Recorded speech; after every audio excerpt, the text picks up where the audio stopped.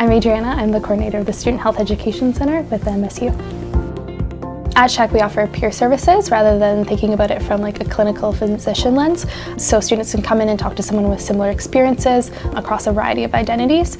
And we think that's really important for us accessing wellness services because there are already so many barriers to accessing the university or services within the university. We talk about mental health, sexual health, substance use, and nutrition and active living. We also offer a lot of health supplies, so we have free contraceptives, menstrual products, along with like some of our referral supplies like pamphlets, and we also have a big lending library, a breastfeeding space, and newly we just added a ion therapy light.